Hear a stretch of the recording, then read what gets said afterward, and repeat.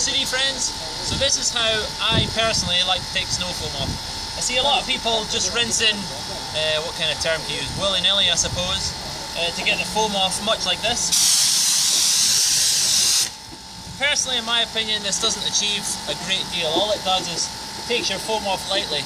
What we want to be doing is getting this vehicle clean without touching it. So as clean as possible for a contactless wash, and to do that you need this lance pressure to hit the bodywork to get the foam and dirt off, because the foam is only going to very lightly break down the dirt.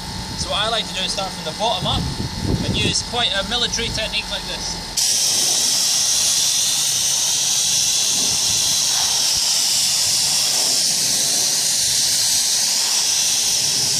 So this is a white car, and it's maybe not the best to demo it, but what happens is if you do it in this mode and for whatever reason you get called away, like I'm talking to you in this video, then the snow foam starts to run down the car.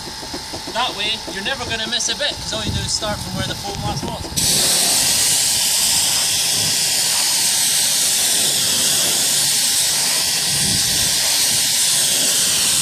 And it's as easy as that. This pressure hits every part of that car, which should get majority of the dirt off the vehicle.